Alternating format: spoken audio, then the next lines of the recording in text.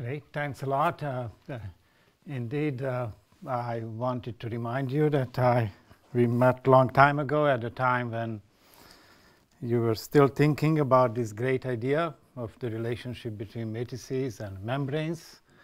And we have now seen the success and the use of it, and especially in this conference, I'm very glad to be here. So let's see. The topic I'll be talking about is not precisely that. I will not mention, I will mention the word matrix from time to time, a little bit, just because of the invitation. But I will be working on this corner where it is the ADS-CFT duality. And in fact, we have a very nice previous talk by Bicert. So I'm glad to follow that.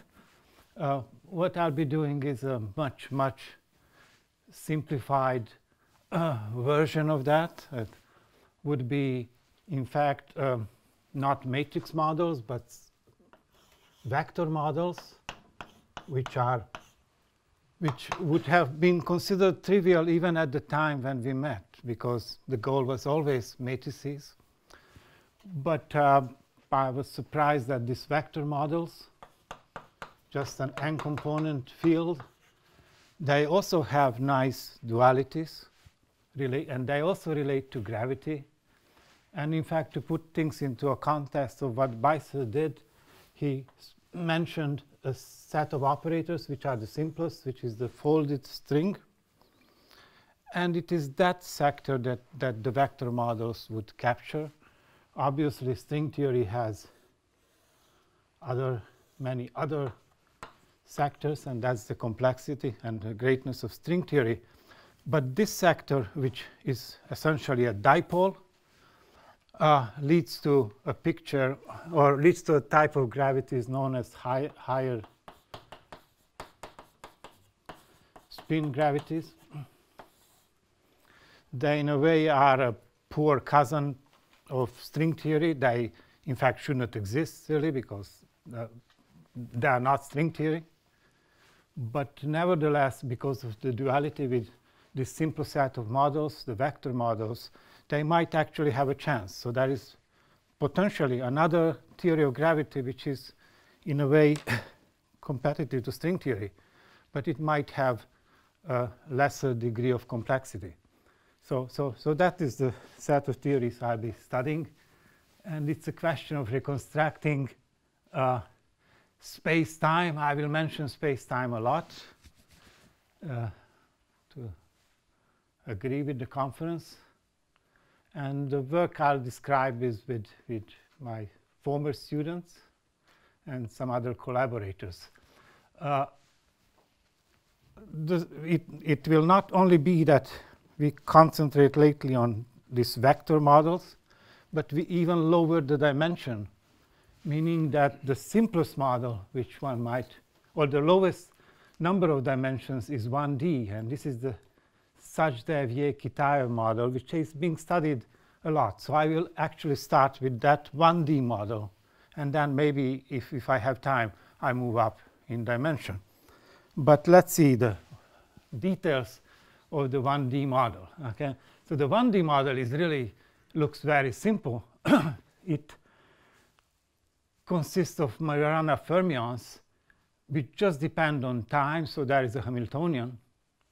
But the slight complexity comes in the fact that the coupling constant, for example, of a quartic coupling between them, is a random variable.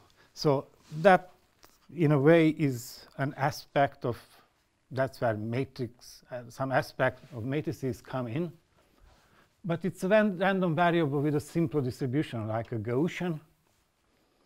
And that essentially is a model. It can be Majorana, or it can be other fermions. Or what happens is, in this type of models, they were introduced for studying spin glasses. But there is a phase, there is no replica symmetry breaking. You need replicas because the averaging has to be done with replicas.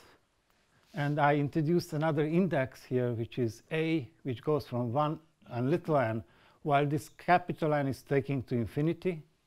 The little n is taken to 0, really, in this replica limit. But there will be a phase of this theory which is being studied where actually the replicas will not play a role. That I will comment next. But again, going back to the model, it started out with a random coupling with a Gaussian distribution. If you integrate out j, which is very visible, you will get this squared. But it will be at time t, then multiplied at time t prime. And that is how you get the following formula, which is now we have the kinetic term for fermions, which is very simple. And then we have this combination of the Majorana one-dimensional fermion at time t1 and another one at time t2. And it was power 4, but now it's squared, so it's really power 8. But what you have here is a contraction over that color 1 to n, and this forms an object which is ON invariant. So that's why this is an ON vector model in the sense that we might think of some various field theories. The vehicle of studying this, or rather the observables in this theory, and that again ties in with the previous talk, would be these operators phi I of x, any number of derivatives here k, derivative s minus k, and phi I of x again, which is a local operator with any number of derivatives. So those are the operators which you remember Weissert mentioned. They correspond to maybe that picture. Just that this is also vaguely equivalent to a bilocal.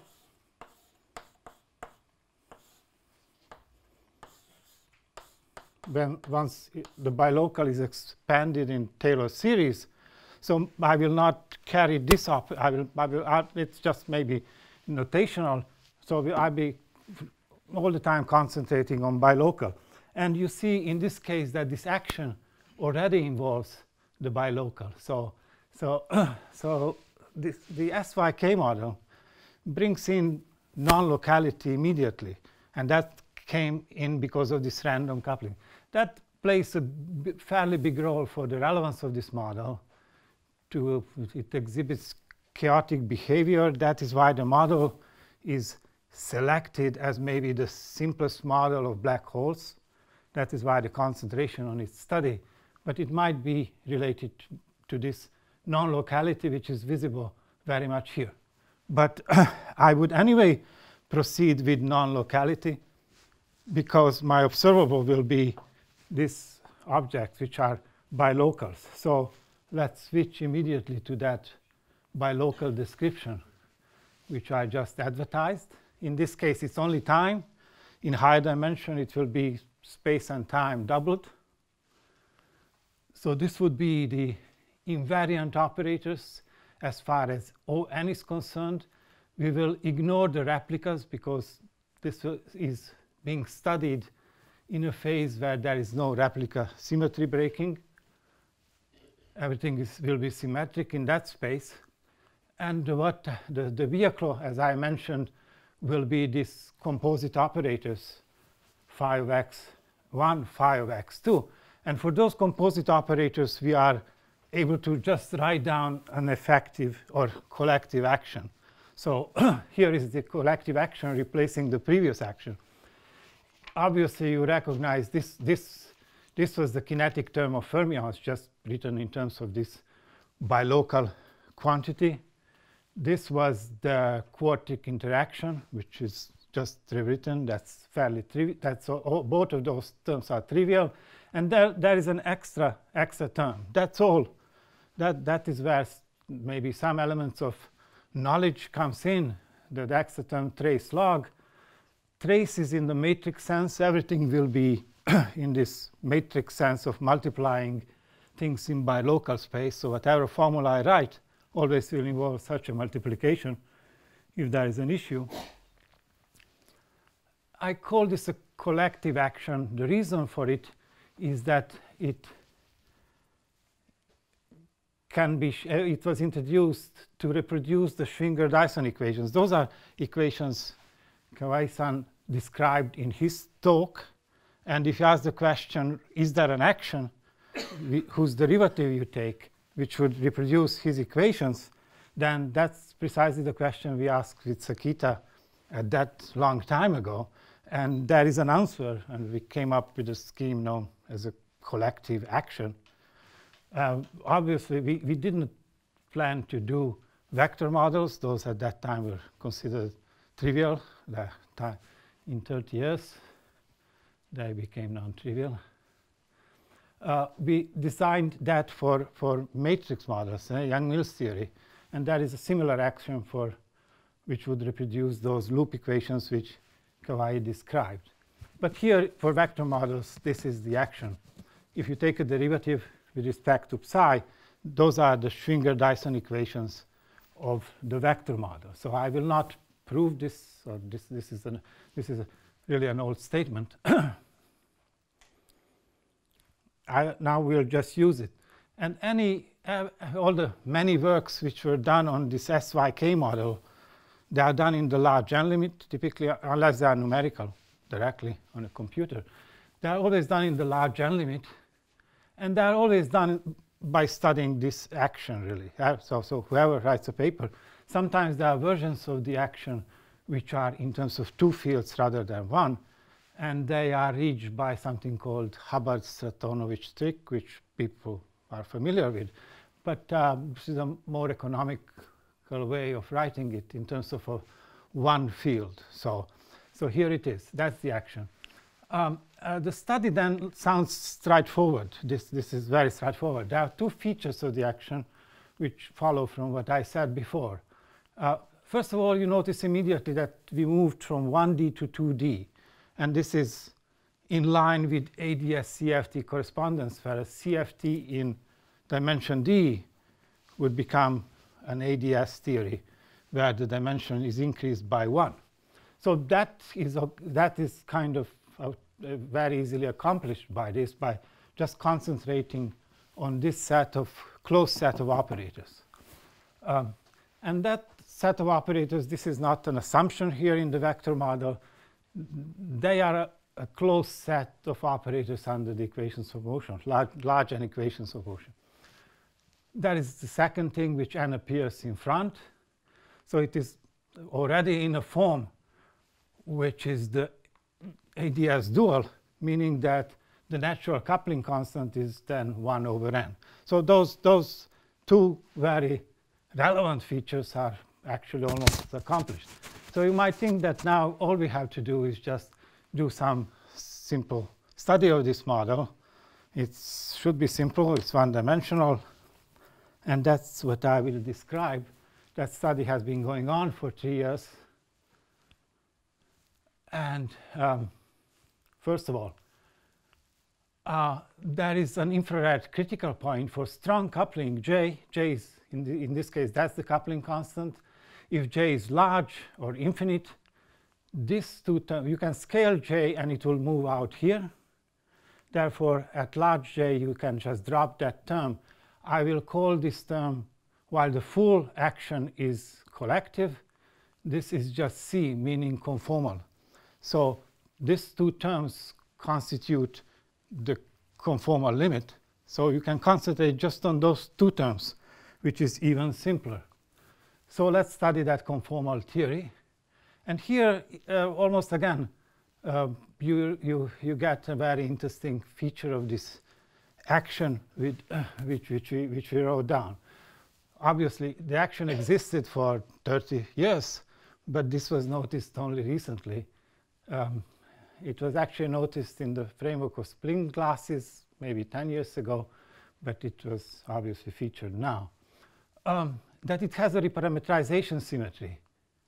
Namely, if you make a reparameterization of time t1 to f of t1, arbitrary function, and obviously t2, f of t2, and you transform this field, the bilocal field, in an obvious way so that this term will be invariant under this symmetry. You can then show that the trace log, because of the matrix structure, and things only happen at the endpoint, and there is a trace, it is also invariant up to an additive factor of f, additive term of f. And that's precisely the feature of Liouville theory. So maybe those who love Liouville theory, again, it came as a surprise to me that there is a one-parameter family of Liouville theories, actually, with similar features.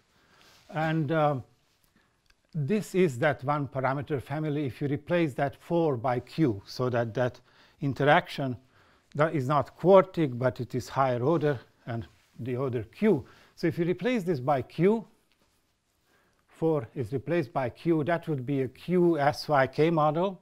It is now a one-parameter family of models. And a second comment is that a particular case where q is infinite, then this is Liouville theory. It doesn't, it is, we probably all know probably several different ways of obtaining Liouville theory from various directions, from string and other way. But this is maybe, this adds to a list of getting Liouville theory from somewhere else. This is Liouville theory. It's not very visible, but if you just if you have that power q, and you replace this by 1 minus q phi, introduce a new field phi, then this becomes e to the minus phi. That part I now proven. That's the part of Liouville theory. All you have to prove is that the trace log will give you the kinetic term of Liouville theory in that limit, q equal infinity. So, but in view of time, I won't be demonstrating that. But that would be the completion of the proof. So the statement is it is Liouville theory when q is infinite. So, but to continue with this reparameterization symmetry, which will in this problem play a fairly big role, which is what I said here. And now let's see what role does it play. First of all, it will relate to a problem which is known always as a zero-mode problem every time there is a symmetry. And you are shifting by a background psi 0 so that you can transform that solution into a new solution. There is a zero Goldstone mode. The wave function of that zero mode is just the derivative of that shifted transformed solution by that function f of t. That's a continuous symmetry. In this case, here's what you get. The solution for the background was very simple. It was just t1 minus t2 to the power 1/2. When it is transformed, it is just f of t1 minus f of t2, and that derivative which you have here. So if you take a derivative and Fourier transform, you get this Bessel function of t1 minus t2. This will be a wave function of a particular mode in the small fluctuation spectrum of this problem, which will be problematic if at the outset the propagator will blow up precisely at that value of the conformal dimension. But we also know how to treat such problems. Such problems were characteristic of solitons, or more generally brains. They are treated so that this symmetric coordinate becomes a dynamical variable. And again, that was also called collective variable. I am not sure why Sakita and me called everything collective. It was maybe inspiration with the success of the famous model of Soviet economy. But that is also a collective coordinate, but not the same thing as the collective field. And here is how that evaluation goes of what would be the dynamics of that symmetry coordinate, it will come from that extra term which I referred to, which I dropped, the one which breaks conformal symmetry. If you transform that term, this does depend on f. There was a source because this was bilocal and that term was local. So it is that term, that breaking term in the action, which will capture that coordinate f. And now follows an evaluation which I skipped, and that is actually fairly non-trivial. It's much more complex than in the case of solitons, where we could evaluate things easily. The point is you have to evaluate things in this strong coupling limit. So there is regularization and there is renormalization, which you have to understand. And we spent a lot of time agonizing over that with Kenta until we understood it. So after that strong coupling, regularization, and renormalization, we were able to evaluate this quantity and obtain the action for that. So similar evaluation was done by Kitaev and Su, so we were happy with that. But an earlier evaluation was done by Maldacena and Stanford. However, they were working in a linearized approximation. So the action which you get is this Schwarzian action, which is right here. It is nonlinear in F, highly nonlinear in F. The Schwarzian term is well known in conformal field theory. That's how the energy momentum tensor transforms, but it doesn't mean it just follows from. This is not conformal field theory. This is a totally different subject. And that's the form of this dynamical collective coordinate for that symmetry Goldstone mode of the reparameterization symmetry. It's one-dimensional, which it was. It is 1 over j, which shows why we needed the strong coupling, the correction in strong coupling to evaluate it. That's proportional to the action. There is a parameter alpha, which is actually the strength of coupling of this action. And the answer is, while we were able to show this very convincingly, that coupling is still not known. So it is known only numerically. As I said, Maldacena and Stanford evaluated this in a quadratic approximation by linearizing this. And in that case, they were able to nail down the value of the coupling numerically. There is an outstanding question, even in this simple model, to find that coupling analytically. There is a prize for that. So, but that is the action of this collective coordinate. I should just quickly state that for just things which follow, that the same dynamics comes from ADS2 in a dilaton gravity of Jakiv-Teitelbaum kind, which is written here, where you vary the dilaton field and you get just the equation r plus 2 equals 0. So it's a topological gravity in 2 dimensions. It doesn't have any degrees of freedom, but it does have a boundary degree of freedom, as always. And that boundary degree of freedom can be shown to be governed by this very same action, with 1 over g, which was n here, that complies with that formula, and some other numbers. So then this was shown by Polchinski and Almheri, who independently earlier studied some details of this topological model. So it was very easy to put these two things together. You just ask the question, where does a Schwarzian action appears? And then we conclude that the Goldstone mode of the SYK model just correspond to 2D Jakiv-Teitelbaum gravity in ADS2. So this is now a result. This is a statement, and great. We can now carry on. The next step, obviously, is to study fluctuations and ask the question, what is the full spectrum of the model? So that's the next step. And that procedure, again, is, so in fact, this identifying the precise Schwarzian was slightly non-trivial. And from the fact that even the coefficient is only known numerically, you might assume that it's actually fairly non-trivial. But the next step sounds trivial, because I will concentrate in that critical region of conformal theory. Only two terms, trace log. Derivative of that is psi in the matrix sense, inverse. And the second term was just psi to the power 4. So this is the equation of motion. You have to solve it. That's psi 0, which I already used previously. You can generalize this to finite temperature, which is of interest to studying black holes. That is also one of those reparameterizations by that reparameterization symmetry to finite temperature.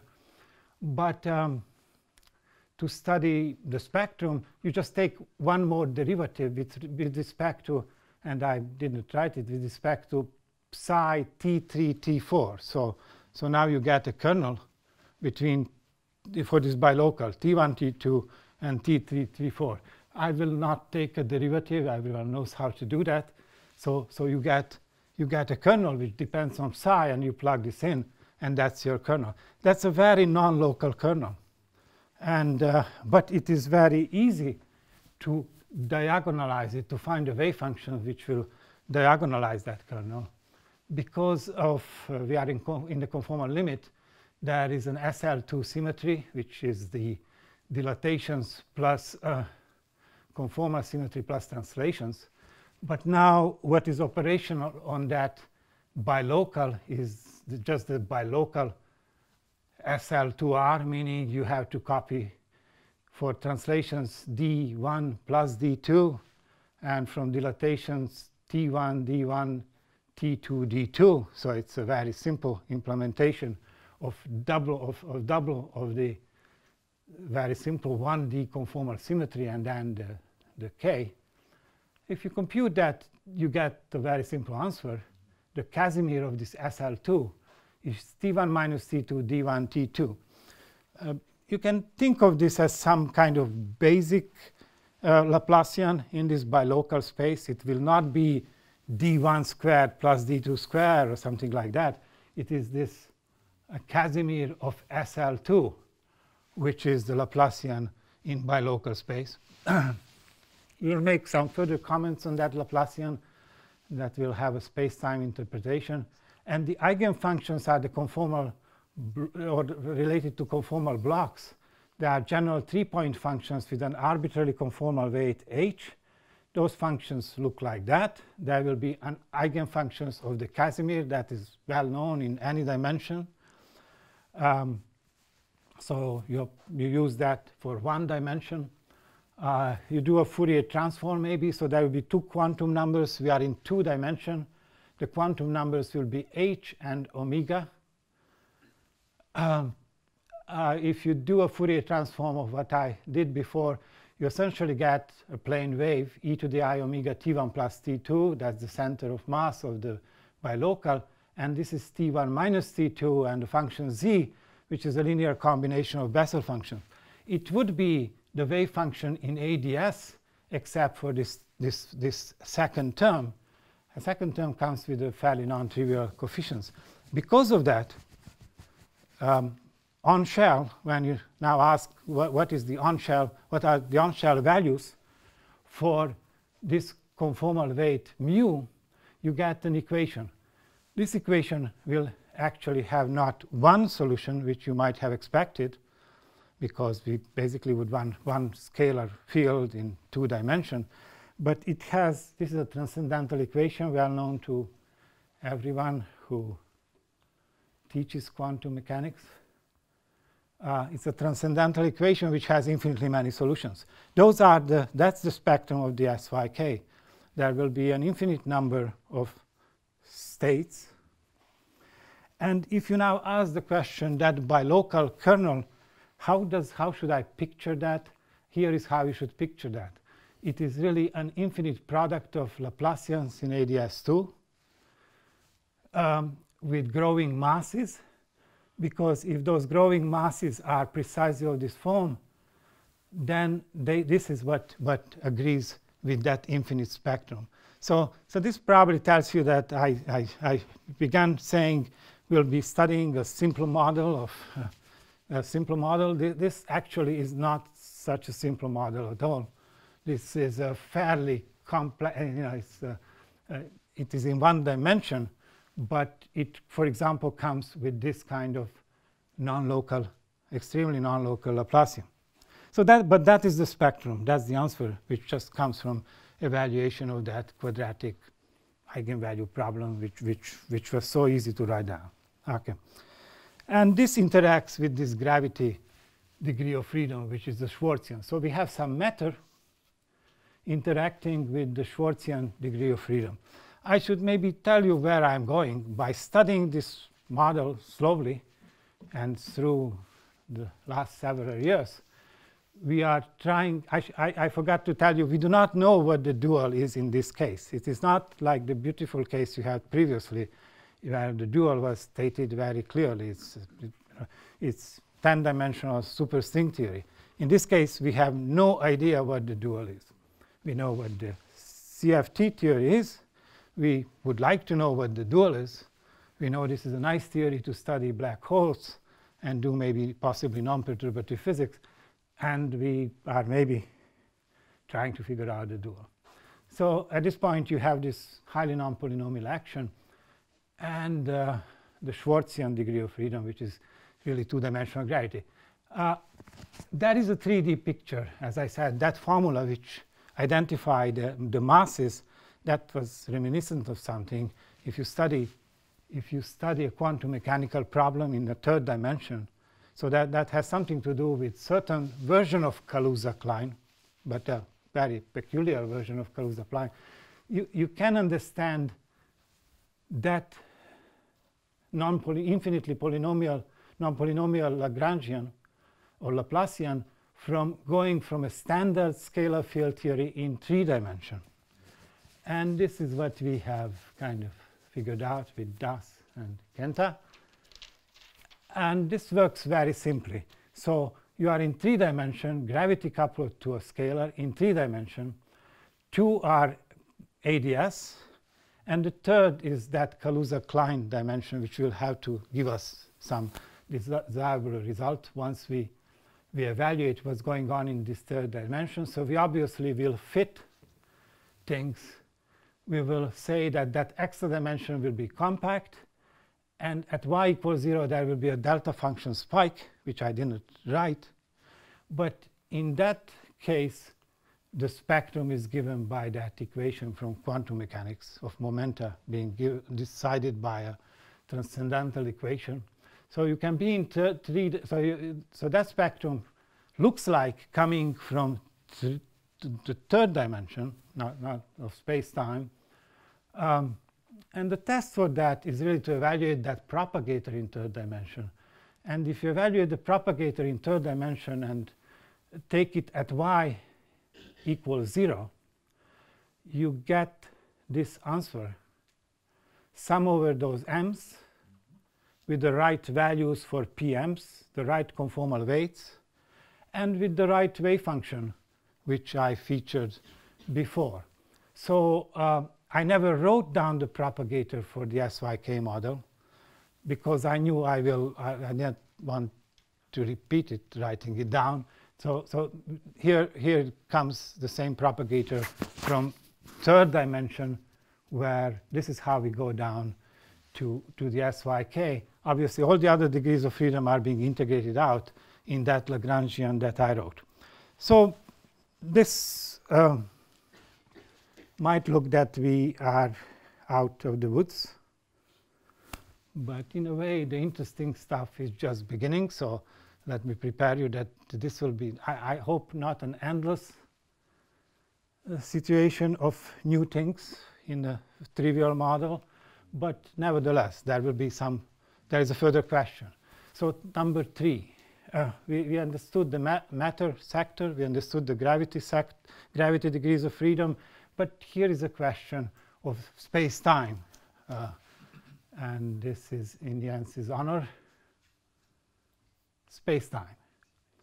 So if you just make the combination T1, T2, and T1 minus T2, that's trivial. But that Casimir, which I mentioned, is this form. That's the Sitter Casimir. de Sitter Laplacian or the anti-de Sitter Laplacian. In 2 dimension, it is always SO12 or SO21. You cannot distinguish which one is it. Is it de Sitter? Is it anti-de Sitter? Because so that's the question now. So obviously you ask the question: is it de Sitter, which would be maybe even more interesting if this theory gave de Sitter space, but it will not be. So first of all, there is this comment on the question: is it de Sitter or anti-de Sitter? You say, let's look at those wave functions z, which had that linear combination with that strange factor between 2 Bessel functions. And those who know the Sitter wave functions know that there is an infinite number of possibilities in the Sitter called alpha vacua. They all lead to different type of excitations. This is a particular alpha vacuum. You just specify the value alpha, and it's very simple in terms of nu. And the well-known de Sitter wave functions in the alpha vacuum will agree precisely with this formula. So you might say then, okay, now maybe this is the end. This is the Sitter, and you are in a particular alpha vacuum, and that's what you are. That's what the SYK is studying. And these are the alpha vacua that have a charge at the antiport. That's right. Yeah, the standard alpha vacua, which you just open the books or the Sitter or the paper by Allen, who first wrote it down. So looks fine. But there is a problem, and I'm sorry, but there is a problem. The problem is the problem of an I, which goes as follows. I should say, and someone should have noticed it, because we were studying the partition function. That was an Euclidean problem. We studied the trace of e to the minus beta h, maybe at infinite time, but nevertheless it was an Euclidean SYK model that I was starting with and studying all the time. Nevertheless, it seems to have something to do with the spectrum is that of a Lorentzian problem. So I don't think you have ever seen anything like this, that you started out with studying a Euclidean problem and looked at the fluctuations, and you encountered a Lorentzian Laplacian. There was no mistake in the algebra, so that's just a fact. So this collective field theory, was like this. It came with minus that collective action. It was based on Euclidean logic of deriving it. But even though it was Euclidean, the small fluctuation spectrum looks Lorentzian. You either say this is some kind of contradiction. Maybe this theory is sick, because for a Lorentzian theory we would have matter coupled to gravity, much I like had, but there would be an I. And then all the endpoint function, that I is not irrelevant.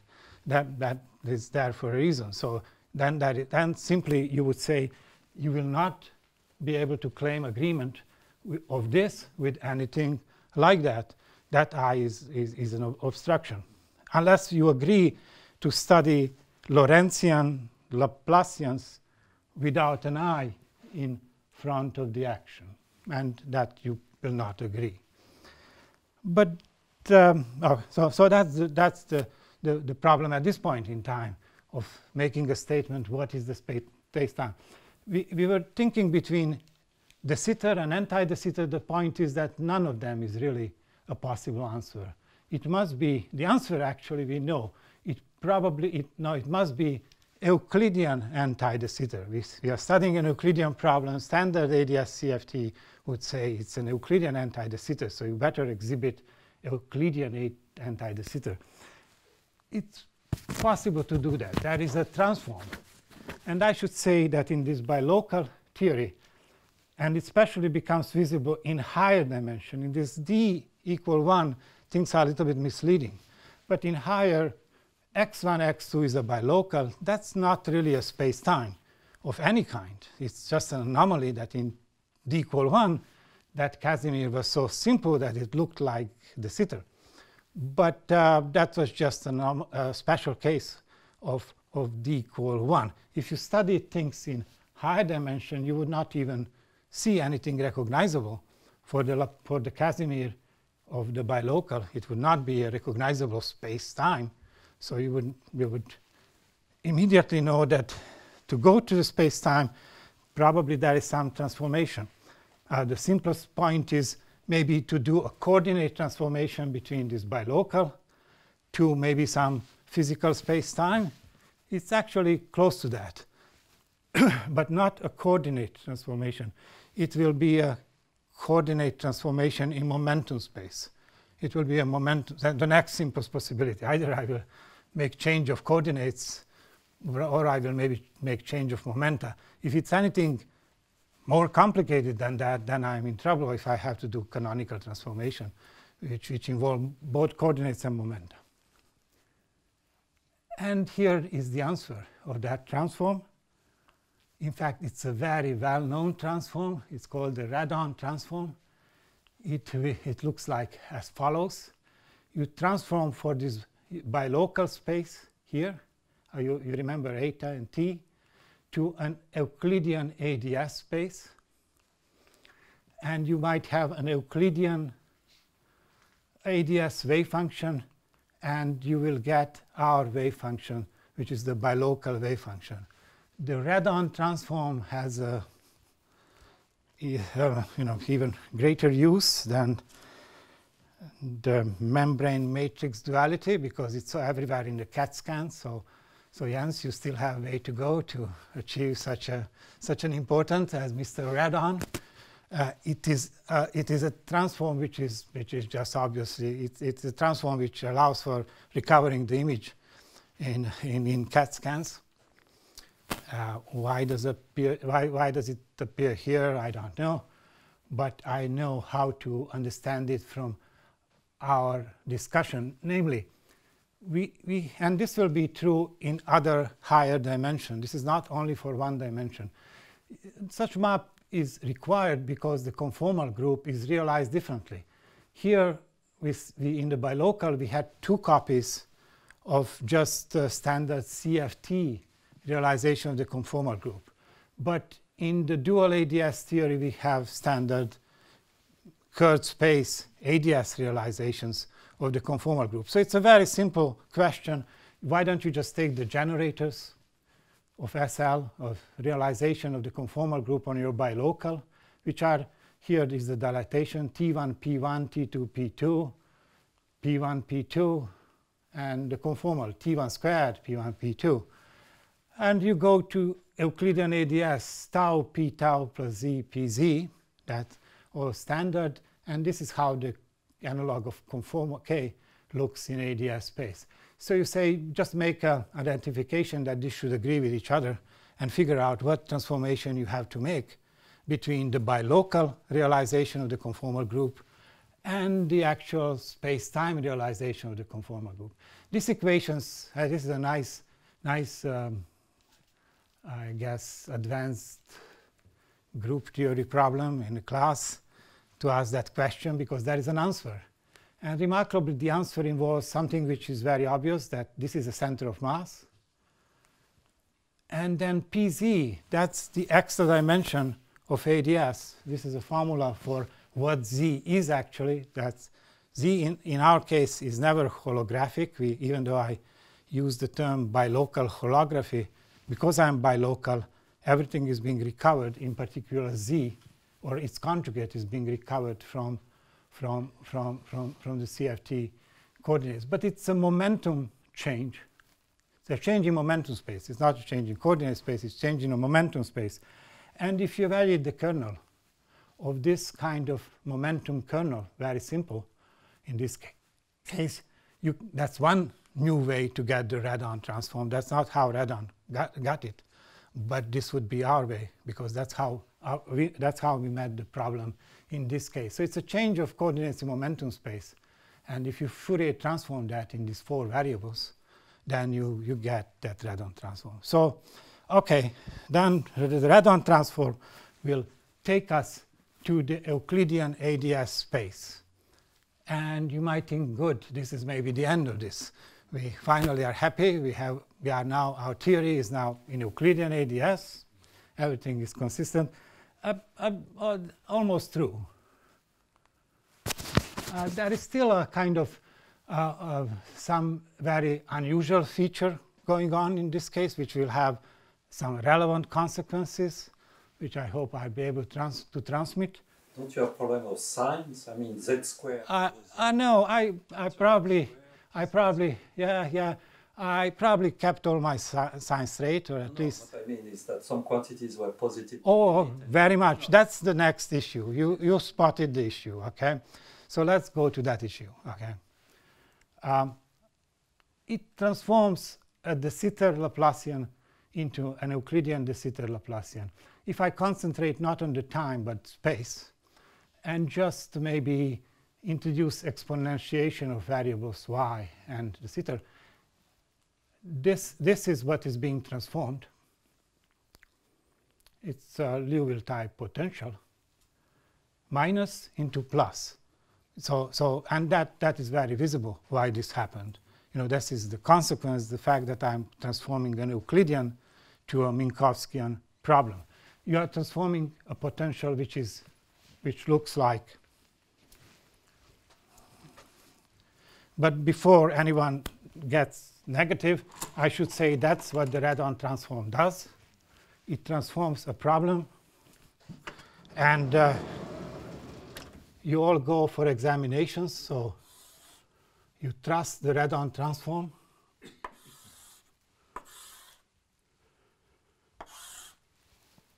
So it is this problem into that problem.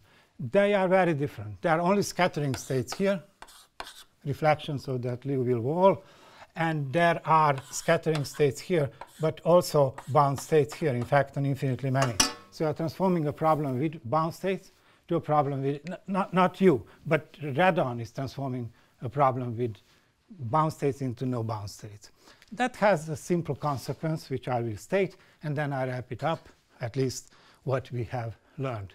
If you take a normalized wave function in one of the spaces Euclidean, you do not get a normalized wave function in the other space. You get a lag factor. The lag factor is this ratio of gamma functions. Those gamma functions have poles precisely where those bound states are. So it is something we would expect. You say there must be some way that this problem here is equivalent to this problem, but there must be some extra accounting for the fact that there can be bound states. So there are this I call lag factors, but there are factors between the two wave functions. And then this is the final result. So if I take the bilocal propagator which I had, which had sum over those wave functions, but now I am in Euclidean space, the only price I pay for this Euclidean space is these extra factors, because that's what those extra factors have those poles, because I transformed one problem with bound states into a problem with no bound states. So this is the proposed answer then of what the propagator of this theory is in maybe what we think is a physical space, meaning it's Euclidean at least, but it has these lag factors. Okay. Maybe then that has a lot of physics in it. In addition to those poles which are here, those are the solution to that I already discussed. Those are those massive states. There are now poles which are also there, so there is an extra set of states. At least this is what one is predicting, and that's what I said here. Now, and this is my chance to mention a matrix. If you think that this story is maybe confusing, what I did here, I just repeated something which I probably gave a lecture on, in 1990, in an identical way, with the identical, just a slight change of terms. At that time, the duality which we studied was between a C=1 matrix model, and in that case, the dual was known, identified from first numerical studies. The 2D non-critical string theory. This is really a predecessor of ADS-CFT and has been studied at that time in detail with precisely this sequence of statements. I'm not sure, Jens, how much time I have. Oh, you have 5 more minutes. Oh, then I certainly don't have time to go to 2, 3, and higher dimension. This is still one. I'm still stuck in 1 dimension. But let me then complete the 1-dimensional story, because maybe I will just illuminate this statement so that there is some connection to a matrix model. After all, that I use the word space-time sufficiently many times. So let me then switch to the matrix. So that matrix model was this model. And with a potential. In fact, the potential was a simple upside-down harmonic oscillator potential. So in that sense, it's a very solvable theory on the outset. And the collective field, which is the analog of this bilocal, was the distribution of eigenvalues, which then led, this is the density, and led to 2 dimensions. So it is again d equal 1, and the collective description is in terms of d equal 2. In that case, it was even simpler to do. I will not write down the field theory which governs the large n and those Schwinger-Dyson equations which I mentioned. But after you linearize everything and evaluate the quadratic collective Laplacian, it just gets to be this one. So it's a standard Laplacian in 2 dimensions. So you immediately jump at the statement, oh, this is just a massless scalar field, where spin 0 scalar, in 2 dimensions. And the 2D string, which this is supposed to be describing, does have such a state. It's only the center of mass of this. It's a closed string, but open or closed. And that would have been a tachyon. That's the scalar. That's the would-be tachyon in other dimension. But if you remember string theory for non-critical strings, that mass is equal to 2 minus d. So it would be tachyon in 26. But in d equal 2, it's precisely massless. So this is a winner, this model. That's why it describes 2D string theory. But that's kind of not enough. And that's where the long story starts, along the same line which I was proceeding before. You say, but this, I know, cannot be the actual space-time, time, and some other Lorentzian. This is now Lorentz invariant.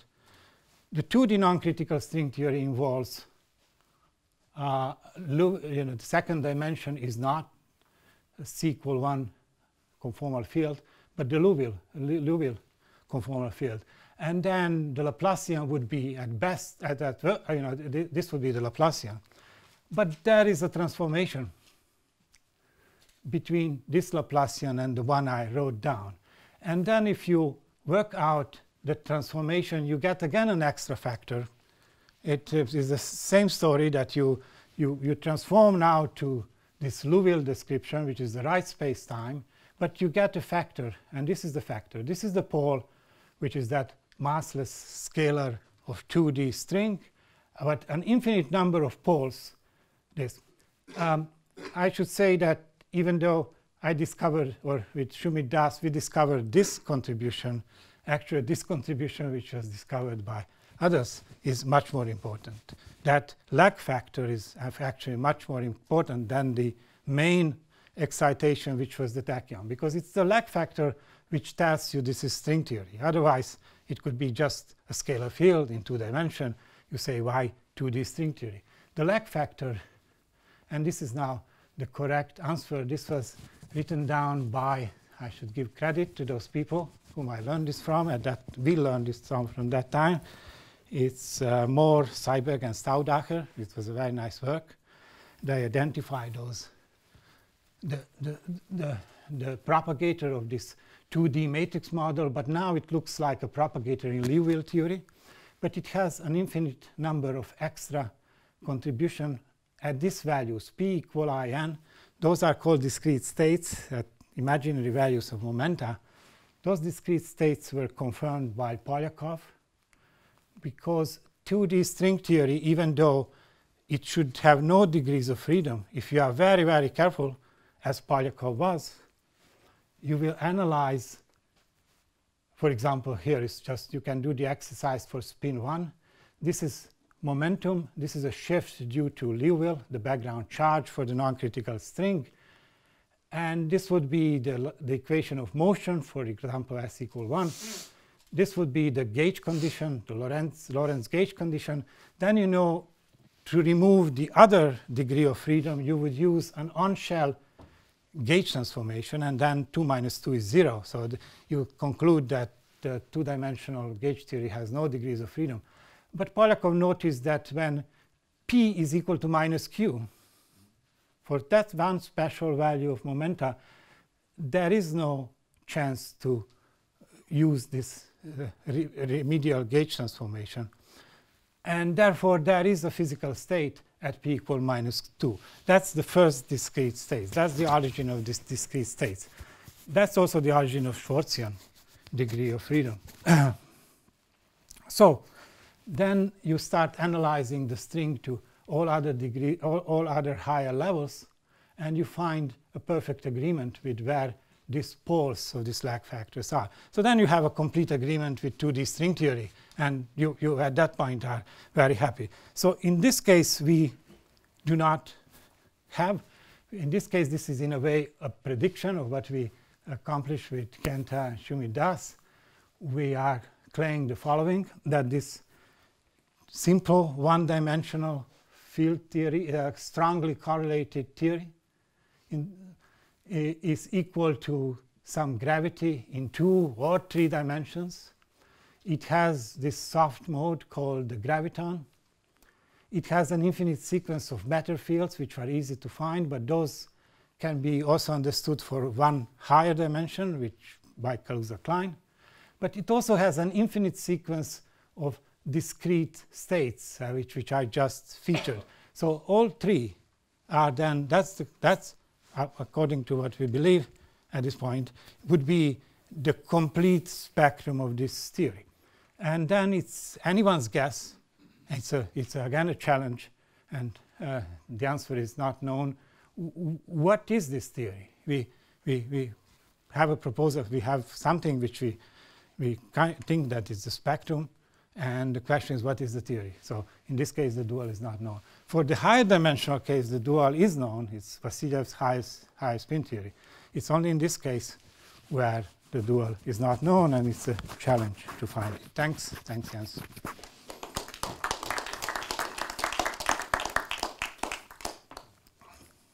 Thanks very much for interesting talk. I will not mention what I asked you to talk about, but it's very interesting. But okay, I thought this is what you... I mentioned space-time. Yeah. Okay. No. It's quite interesting. For me personally also, it's the first PowerPoint I see from you. So oh, I see. Okay. Now, That's thanks to Kenta, really. Questions and comments.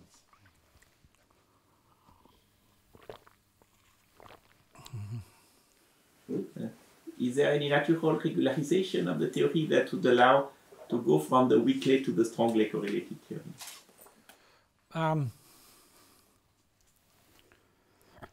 In a way, that parameter J, it's still under your control. You can study the weak coupling theory.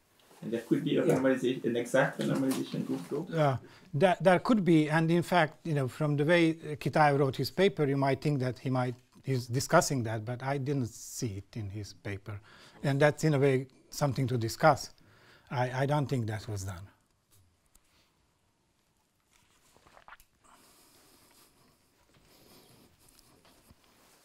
So you said, well, if you take a Q infinity limit, you have Liouville, right?